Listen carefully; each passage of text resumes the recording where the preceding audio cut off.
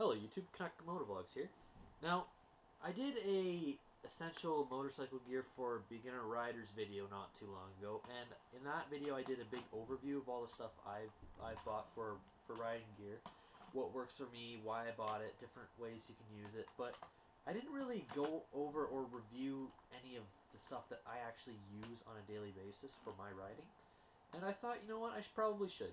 So today I'm going to do that. It's basically a quick review, but an overview. So if you need some ideas of how to make your stuff look good together, just basically some recommendations for specific gear, this is your video.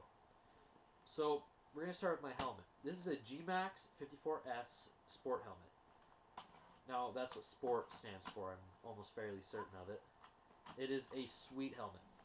It has quite a few features in it. One, it's a flip-up face, so if you're stopping traffic or you just want to get a little bit cooler, you can flip that bugger up. You can talk, you can mess with your microphone if you have to. Everything slides right on up, and it works absolutely flawlessly. Second feature, which is absolutely perfect for riding in the summer, is built-in sunglasses. It has a very, very dark tinted sun visor there. And also, it has a very, very, very strong flip-up mask, which is kind of a good feature because one of my other full-face helmets sucks in that regard. And it also has this cool feature, which I really don't have a use for, but I think it's supposed to be kind of like a four-way hazard light. 3 clicks. One's a solid, one's a slower flash, and then one's a quick flash. I imagine that's like an emergency scenario light, like where you can put your helmet on the side of the road to signal that you're there. I don't know. I don't really have a use for it, but there it is.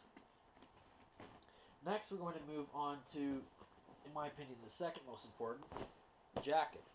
I like leather, and mainly because of its wind resistance. It's not always super hot where I live. Like you get some cool nights, so leather's perfect. Air doesn't rush right through it. It doesn't get soaked in the rain, but it has a nice liner. This is the Joe Rocket V Sport leather jacket. It kind of mixes textile and leather in the perfect way, where everything that you really need to be leather is leather, but some of the side panels are textile so that they can cool better. It also keeps it nice and light. Leather is very, very abrasion resistant. So if you're riding with a textile jacket and you fall, you pretty much just kind of have to throw that jacket away because it's going to be... Now, I love this jacket for a couple reasons. It's cool, it's light, it looks real good. It has CE rated padding in the elbows, shoulders, back, and a couple little side panels. So it has absolute full crash protection, and that is why I chose it. Next, we're going to move on to boots. You can get away with using pretty much anything tough for riding boots. Like, I've used steel toes, as long as they're abrasion resistant and they have an armored toe, because that's where everything goes wrong, right up in the toe. These are the Joe Rocket V Sport.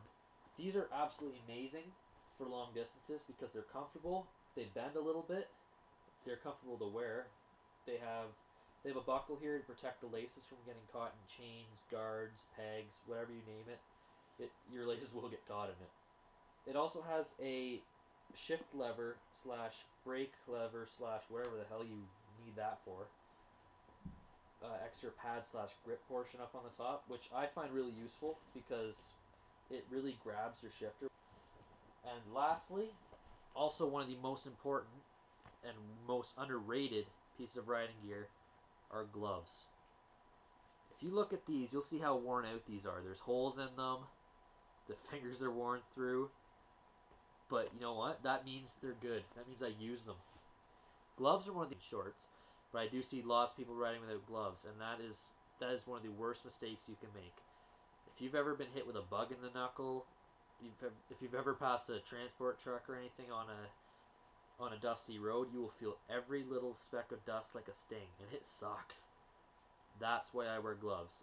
I used to use these as dirt bike gloves back when I had that, and they perform beautifully. They're probably about 5 years old now minimum. I'm getting a new pair this year. nice pair of leather ones, just so it matches the rest of my stuff. I decided I should probably use some good gloves in the video because you see a lot of those. And so, thank you for watching my video. Like, comment, subscribe, and have a great time riding.